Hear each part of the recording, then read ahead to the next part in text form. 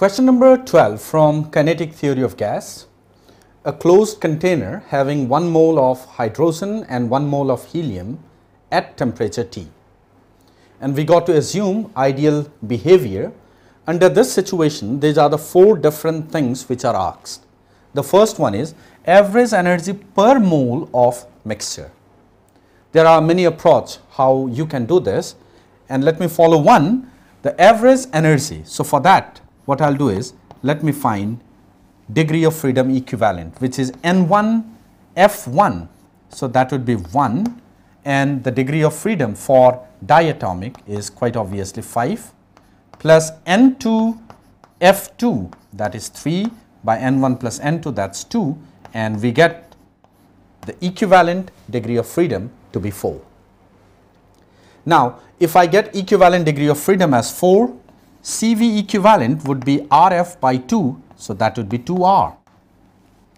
And I know CV equivalent, so I can find average energy per mole of the mixture. We know that energy would be NCVT, and per mole required, that would be CV multiplied by T, so that would be 2R into T, so this is correct. Next is speed of sound in the mixture and speed of sound in helium. We got to find the ratio. We know speed of sound in any gaseous medium is given by root of gamma RT by M. So R and T is same. So all I require now is I need to calculate gamma equivalent for the mixture and M equivalent for the mixture.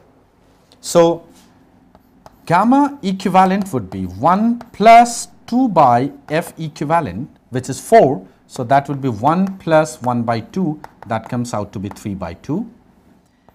M equivalent, that will be N1 M1 plus N2 M2. This is hydrogen, this is helium, by N1 plus N2, that's 2. So this comes out to be 3. And of course, for the case of helium, gamma helium would be 1 plus 2 by F, which is 3. So that's 5 by 3, and mass of helium when it comes in the form of molecular mass, that would be 4 gram. So if we use this particular expression, we would be getting second also as correct option. And the ratio of RMS speed of helium atom to RMS speed of hydrogen molecule can be easily calculated by using the expression Vrms is root of 3RT by M. And right here you could see that 3R, they are constant, and even temperature is constant. So quite obviously, the ratio of RMS speed plugging the value of M would give 1 by root 2. So for question number 12, the correct options are A, B, and D. Now let's move to question number 13.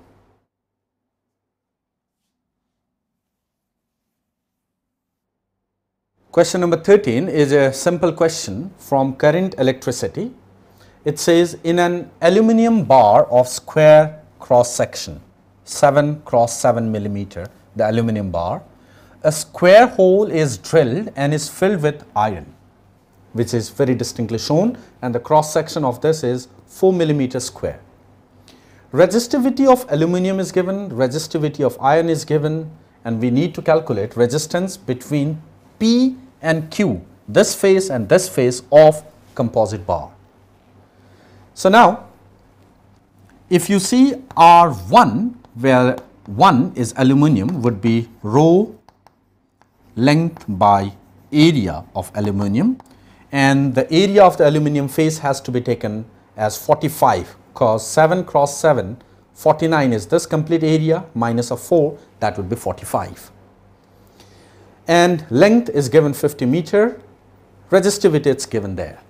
Similarly, resistance of iron would be rho of iron, length by area of iron.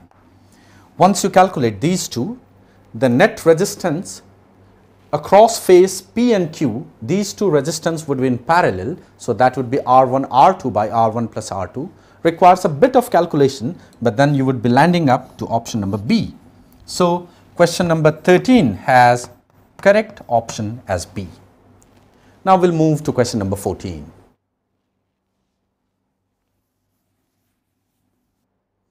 Question number 14 from modern physics again, and it's been set from photoelectric effect, where lambda is the photon wavelength and V naught is the stopping potential.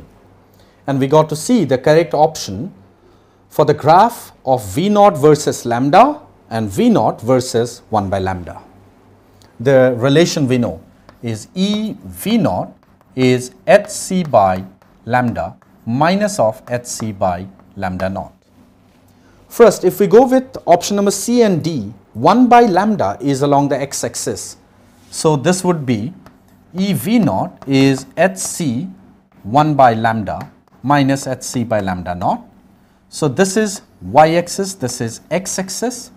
So I'll be getting an equation of straight line in the pattern y equals to mx minus c. So therefore, for the graph of V naught versus 1 by lambda, that would correctly represent option number C. Now if we go for the graph of V naught versus lambda, so that comes V naught versus lambda. That would be a curve, and quite obviously if you differentiate it, then you could easily find that the correct relation would be A. Or even simply by virtue of experience, you could see that with increase in lambda, V naught decreases, and at lambda equals to lambda naught, the value of stopping potential becomes 0. Or else, if you want to be certain enough, go for the first derivative and second derivative, and using all those concepts of graph transformation and graph formation, you would be correctly landing to option number A. So that was with question number 14, and now we'll move to question number 15.